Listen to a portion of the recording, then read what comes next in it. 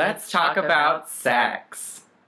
Hi everyone, it's Chloe. And Dani. And welcome to Tranny Tots. Hot Dish. Today we are going to be talking about something that's a little steamy.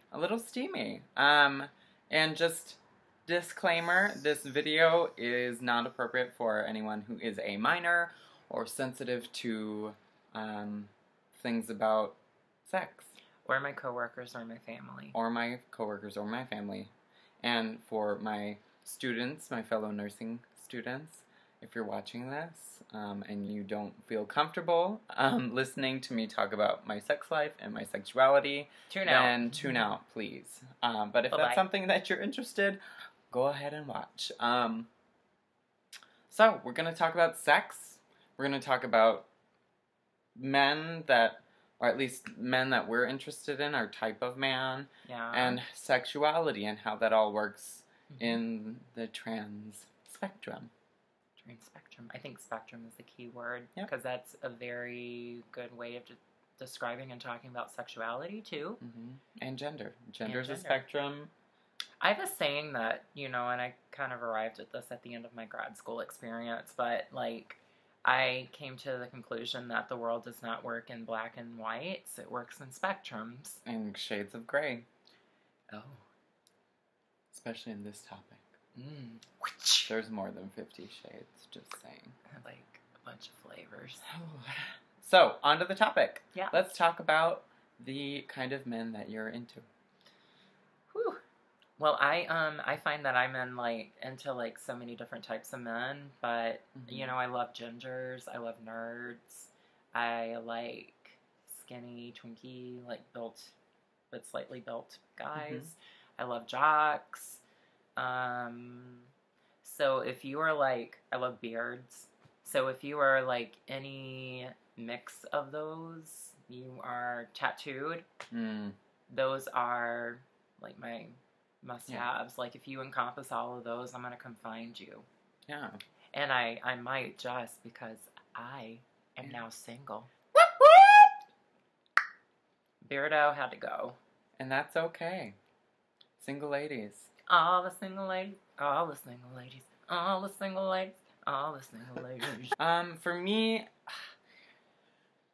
so I don't have necessarily a type, but there are guys that I see a consistency with in my dating and my sexual encounters, we'll call them. So typically, tall guys for me. Oh yeah, tall for me is a must. Oh yeah. I mean, we're both we're not super tall, but we're tall. We're tall. I'm 5'9". I'm 5'10". You put heels on us. And you put heels on us, and we're 6'3". Yeah. So we need tall ass men. Tall. I've been, most of the men I've been with are over 6'2". I've dated some shorter men, and I have no preference. I'm not opposed to short men. They pack a punch, I'll tell you that. They have good leverage. I typically, for me, I've been in relationships and dated, seriously, three kinds of men. So, tall and skinny, kind of lanky and awkward, which is, I like. Really tall and jockey. So I love me a good football player. I love me a good hockey lacrosse player. And then I've dated the kind of hipster, longer hair, beard, tattoos, gauges. And I love all three of those kinds of guys. Those are the three kind of main types of guys that I find myself attracted to. But I'm definitely not exclusively attracted to those kinds of men because what is like 31 flavors of man. Baskin Mannins. It's it doesn't matter what type you are necessarily. It just matters more if I'm attracted to you, I'm attracted to you. Yeah. And end of point. Yeah. There's something to be said about connection and how much that plays a role into what happens between us. Oh yeah, totally. So now that we've kind of sorry, I'm just looking at my eyes. Look at our eyes. Talked about the kind of, I guess, physicality of guys that we like. Let's talk about sexuality. So, how do you identify? Okay, so before I transitioned, I identified as a gay male. Because I didn't know what trans was. I didn't know what trans could be. So I now, since transitioning, I identify as a heterosexual trans woman, if you want to use labels. Yeah. I think that's pretty much exactly how I identify now. Before transition, I did identify as a gay man. And after, or I'm still transitioning, so I can't say after. But she's still woman. I'm still woman. Transition takes years. It does, and some people transition for all of their life. Yeah. But for me, I identify as a straight woman. I mean, for me, like, yes, trans is a part of my identity, but sometimes I just forget. Yeah. I don't know about, like, sometimes during my everyday, I just forget about this whole trans thing because at the end of the day, I'm myself. Yeah. Like, that's how I feel like, you know, I feel as if I'm a woman. I know I am a woman, and at the end of the day, yes, I started out at a different point than other women did, but I just feel that I'm a heterosexual woman. Amen. Something that Dani and I have kind of discussed a little bit in previous videos is that during transition, some trans women and men open up as far as sexuality is concerned. You're not living by society's standards of gender, so why should you have to live by society's standards of sexuality? Exactly. So that kind of crossing the line or, you know, living outside of the kind of mold allows people to experiment with their sexuality. And something that maybe we both can talk about a little bit is what men who are attracted to us are considered. I know that's that's like a huge question. That is a huge. I know my mom has asked. My grandparents have asked me. What are the men who are attracted to you? Like, how do the men you date identify? For me, most of them identify as straight. They're heterosexual males, but some of them have been bisexual. Yeah. I think that the majority of men I've seen or been with identify as straight. Yeah. And just because you are, I'm speaking specifically to heterosexual males out there, just because you are possibly interested or attracted to someone who may be trans doesn't make you gay. Doesn't make you not straight. Because to be honest, there are some men who like trans women for their past and what they may have downstairs, but most men who are attracted to us because we're feminine, because we are women, because we live every day. Feminine energy, we're women. So they're not. A lot of men identify as straight who see us, and I mean that's who I mostly see. Me too. I have been with a couple bisexual men. I think like 2 or 3. I've dated some polyamorous people too. And that's another thing that we can talk about forever. Polyamory. Yeah, polyamory is basically where you're in a relationship with someone and both of y'all date other people at the same time. But yeah, so there's a slew of different sexual terms that you can throw. Oh, pansexual is what I was talking about. Pansexual. Like pansexual. They have sex with pan. No, yeah, my favorite's cast iron. My favorite is T-foul. Oh, God. I love those rubber handles. God. Ew. But yeah, so there's a slew of different sexuality terms out there. Yeah. But I can say from personal experience, and I'm sure Dani can agree with this, most of the men that we date or see are straight. Heterosexual. Yep. Yeah. And continue to identify as that after they see us. So, now with that out of the way, let's talk about sex. Baby. Let's talk about you and me. Let's talk about all the good things and the bad things that will be. Let's talk about sex. Sex. This, like I said in the very beginning of the video, is going to be something that may not be a topic of interest for everyone. Okay, so are we going to start this section of the video with, like, the question that's, like, on everybody's mind? Sure. Probably watching this video right now. Are you a top or are you the bottom? So that's often a question that, people ask pre-op trans women. Mm-hmm. Well, the first question is, have you had the surgery? Yes. Like it's proper for me to walk up to someone and ask about genitalia. Do you have a vagina? Yeah.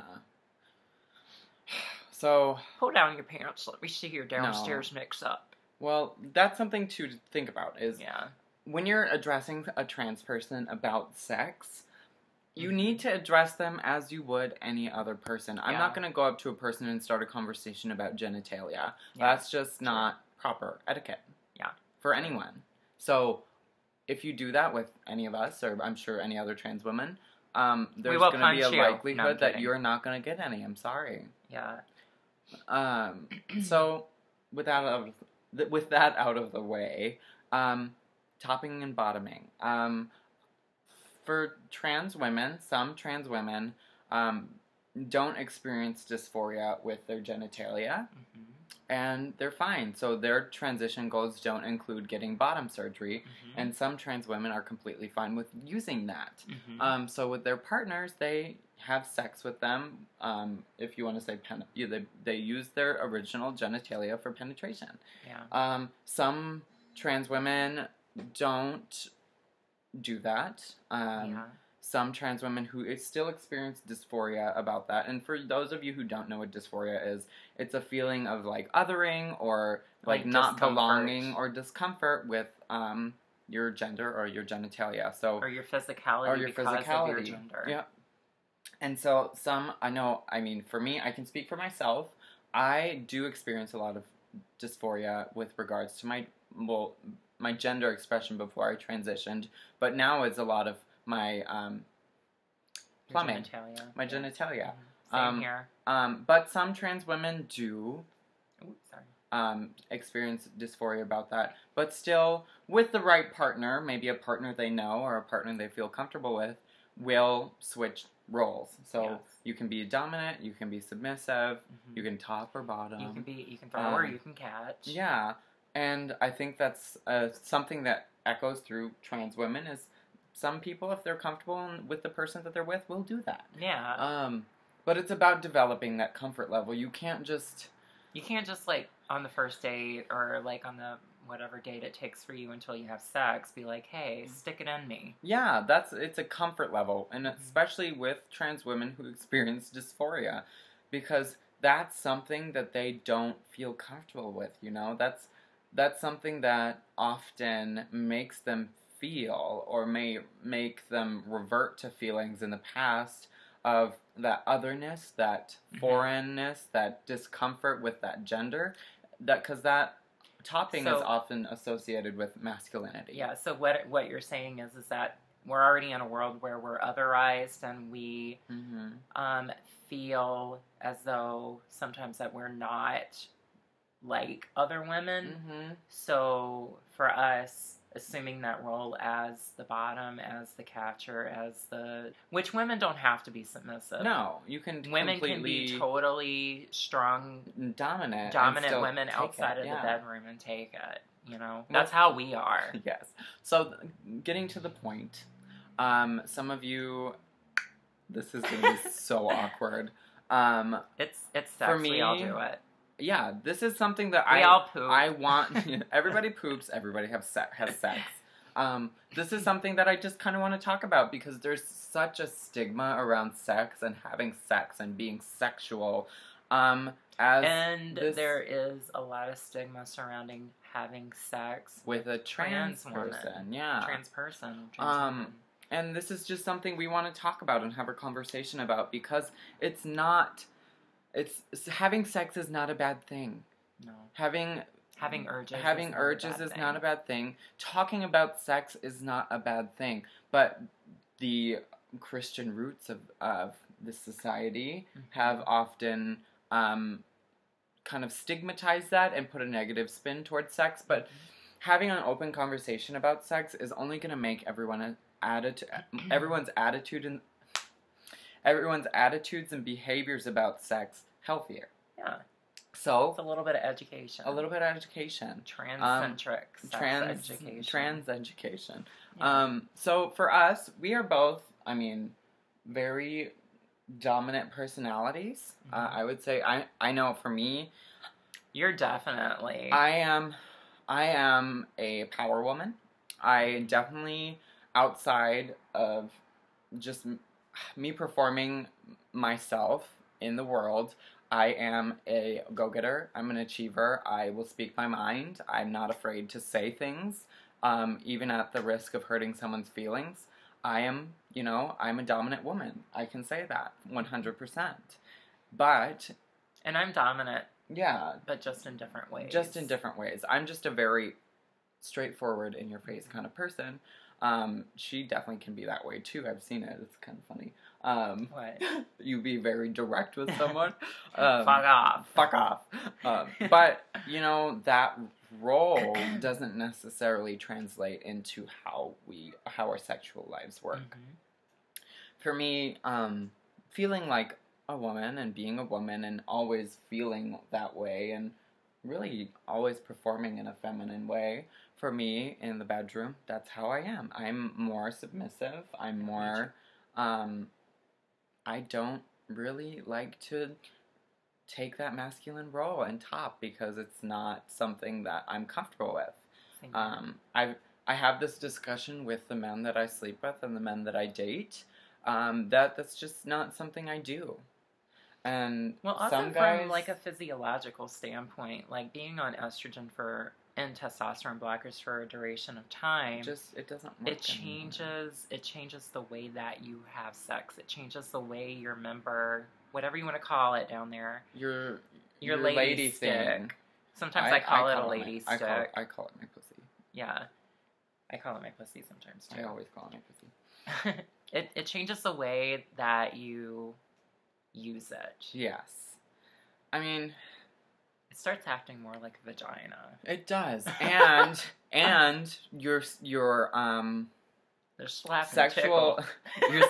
urges completely change. Yeah. After your sex drive changes after you've been on estrogen and testosterone blockers. I will 100% say the way that you have an orgasm changes. It goes from being localized to being full body. Yeah. And just, I would say 100% my sex drive has dropped so much since I've been on estrogen. Okay, so I kind of had like an increase in my sex drive, like maybe about 9 or 10 months in. And it lasted for a good while, like several months. And I think now that I'm on a different type of estrogen, because there's different type of estrogens that you can get out there, now that I'm on a different type, it's just more like, it's calmed down, like, a lot. Yeah. And so, I think... like a cat in heat. Oh, well, I was at that point for a couple weeks, too, in this past month. It was bad. But, overall, I think what we're trying to get at is, every trans woman is different. We're speaking from our personal experience. But, when talking about sex, it's like everyone else. Get comfortable with a person. Even if you're hooking up, be polite. Talk about what you're comfortable with. Talk about what you're not comfortable with. And as you develop a relationship or in the moment, you may do something different. But it's still important to know that trans women are just like any other woman. And if you're going to have sex with them, you still need to treat them as if you would treat someone, but any other sexual partner. And I just have to add that, like, for people who are trans curious or people who won't happen to fall upon someone who's trans that they're interested in dating, it's okay to ask questions. It's not about the type of question that you're asking. It's about the way you're presenting the question. For all the trans curious men out there, if you are curious in a trans woman or know a trans woman that you may feel like you want to be intimate with, let's talk about how you ask questions. Okay. Okay? So we're just going to run through some things. So talking about genitalia, there are ways to ask. You can say, are you pre-op or post-op? Or, do you have a penis? Do you have a dick still? Do you have a dick? There's different ways of saying it. Or, are you a she-male? I fucking hate that question. No, do not. If you use she-male, if you use tranny, if you even use transsexual. Or, are you a trans? No. Or are you a transgender? No, it's a transgender woman, a trans woman. Or are you transgendered? Yes, that's it. Yeah. So ask, are you pre-op or are you post-op? If you have that kind of relationship, if you don't really know someone, that's really not an appropriate question to ask. Exactly. But if you're at the level where intimacy may happen, that is an appropriate question to ask if you're wondering what they may be working with. So, do you have an innie or do you have an outie? I've never heard that one. That's a kind of cute, funny way of... I don't know how I would feel about that. True. I would probably laugh and then be like, yeah. What surgeries have you had? No. False. Is that your real nose? Or starting a conversation like that, like... Talking about body parts. Body parts, it's just not a good thing in general. Get to know the person firsthand. Mm-hmm. And you know, the person that you're on a date with or, like, talking to...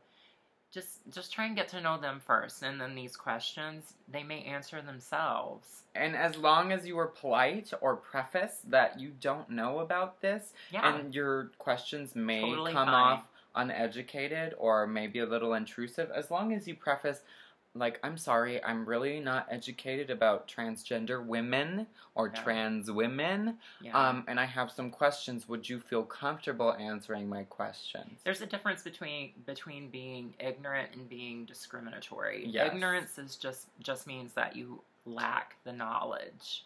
And being discriminatory is you are talking to this woman because she's a trans woman. And disevaluating her. Yeah. Her identity. Her personal feelings about who she is. Exactly. So that's just kind of an overview about a very, very quick overview about sexuality, how we have sex, the men we like to have sex with, and how to talk about sex with a trans woman. Let's get it on. Let's get it on. If you guys have any other questions, please feel free to leave them down in the comment box. And as always, we love you guys. Love you. Thank you for tuning in. Yeah. And I'm Chloe. I'm Dani. And this is Tranny Tot. Hot Dish. Bye. Bye.